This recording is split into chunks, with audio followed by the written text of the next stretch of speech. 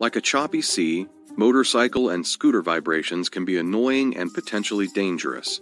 While some vibration is inevitable, understanding the sources of vibration and how to minimize them can make your ride more comfortable and safer. In this video, we'll discuss the causes of scooter and motorcycle vibration and offer tips for overcoming them. Let's get started. The main causes of scooter vibrations are the engine's inertial imbalance forces, combustion forces, and road undulations. The toggle link system, the engine's resilient mounts, and the frame's shock-absorbing suspension all help to reduce vibrations generated by road undulations. Common problems that lead to a vibrating scooter. There are things that may be causing your scooter to vibrate more than it should. Here are a few of the most common. Front engine mounting nuts are loose. One of the potential reasons for vibration in a scooter is loose nuts on the front engine mounts.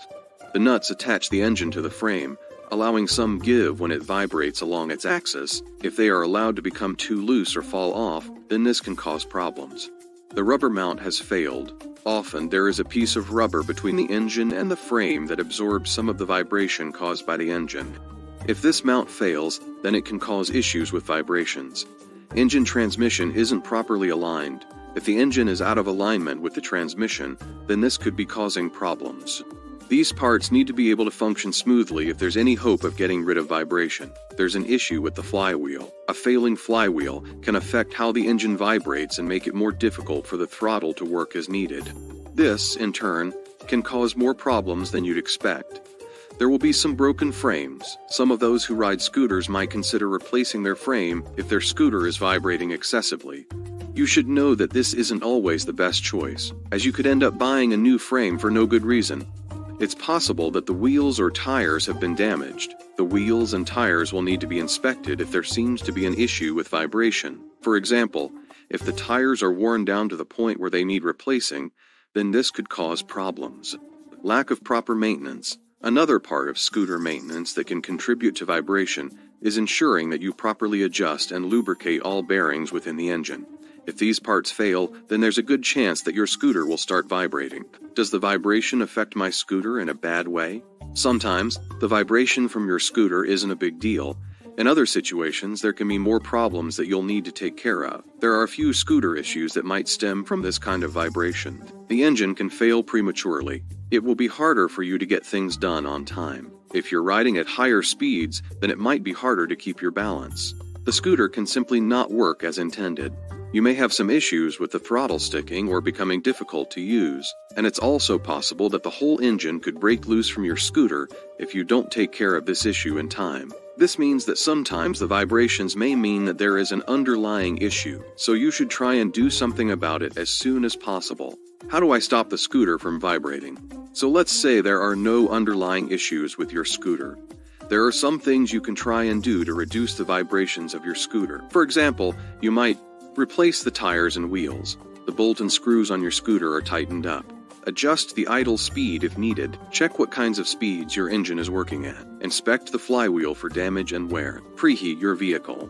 And use kick starters. Replace the tires and wheel. If the tires are worn down, then there's a good chance that this could be causing some problems. The same can be said for the wheels themselves, since they should align properly with the tires if they aren't too far gone. 1. Bolt and screws on your scooter are tightened up. Then you'll need to make sure all of the bolts are tightened up so they don't have too much wiggle room. The same can be said for screws, as these might come loose over time and cause some problems if they aren't properly taken care of. 2. Adjust the idle speed if needed. The idle speed needs to be set up properly. If this isn't done correctly, then it's possible that you will end up with problems related to the throttle and how it functions. 3. Check what kinds of speeds your engine is working at. Your engine should be able to provide a set number of RPMs with ease, but this might not happen if there's some kind of issue with how fast or slow it turns. That's why you should check the maximum horsepower that it can provide. 4. Inspect the flywheel for damage and wear. The flywheel will make sure your scooter starts off properly, but it needs to be taken care of if you want to avoid problems down the road. For example, if there is excess play in the bearings or other components, then this could make the flywheel break down. 5. Preheat your vehicle.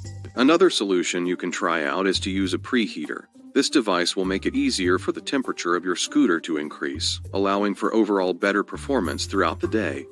You can usually find one of these devices at your local dealership. And the last one is to use Kickstarter. If you're having issues with the electric starter on your scooter, then you might want to consider using the Kickstarter instead. Once this device is used, then it will usually be a lot easier for everything else to function properly and hopefully reduce the vibrations of your vehicle as well. My final thoughts. Scooter vibrations can be something that you need to take care of if you want to get the most out of your vehicle. These tips should help ensure that this won't be a problem moving forward, allowing for an overall better ride in general. Just remember that it might take some time before you find out what is causing these problems, but once you do, then it should be a lot easier to get rid of these vibrations completely.